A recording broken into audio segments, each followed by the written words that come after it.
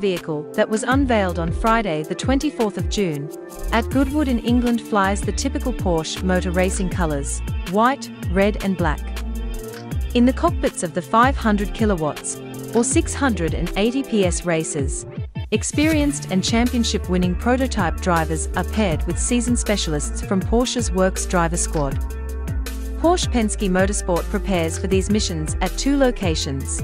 The branch in Mannheim, Germany is responsible for the FIA World Endurance Championship, with the IMSA WeatherTech Sports Car Championship vehicles prepared in Mooseville, North Carolina, USA.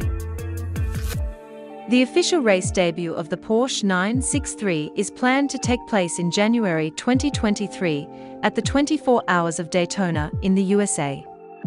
In the meantime, the FIA WEC has opened the door for testing as part of the upcoming World Championship races this year. Thanks for watching, and give your comments below.